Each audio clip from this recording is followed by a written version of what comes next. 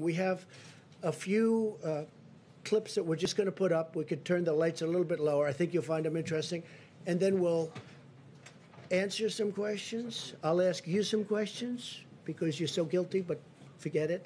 But most importantly, we're going to get back onto the reason we're here, which is the success we're having. Okay?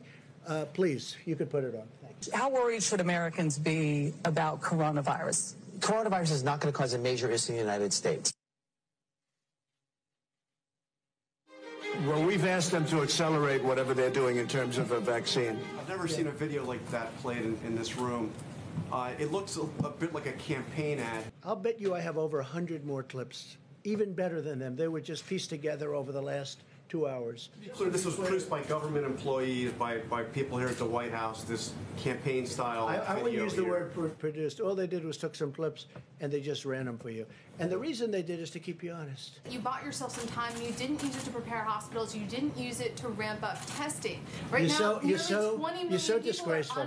It's so disgraceful the way you say that. Let me just listen. I just went over it. To make people feel I just went over in an unprecedented crisis. Nobody thought we should do it, and when I did it. But what did you do with the time that you bought? You know the we month did. Of February. That you know video we did. Was a gap. What do you do? Month of February. What do you do when you have no case in the whole United States? You had cases when you excuse me, you reported it. 0 cases, 0 deaths on January 17th. February, the entire January. Month of I said in January. Your video has a complete gap. On January 30th. What did your administration do in February with the time that your travel ban bought A lot. What? A lot. And in fact, we'll give you a list. What we did, in fact, part of it was up there. We did a lot. Look. You know you're a fake. You know that. Your whole network, the way you cover it, is fake. Why did Biden apologize? Why did he write a letter of apology? Right now care no, about that's why very Joe important. Biden didn't apologize Why did to the you? Democrats think that I acted too quickly? We really have done this right. The problem is the press doesn't cover it the way it should be. Go ahead. One more question, Steve. Go ahead. There's a debate over what authority you have to order the country reopened.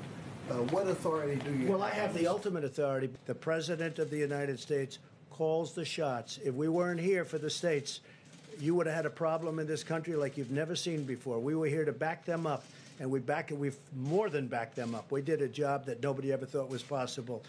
You said when someone is President of the United States, their authority is total. That is not true. Who okay, you know what we're going to do?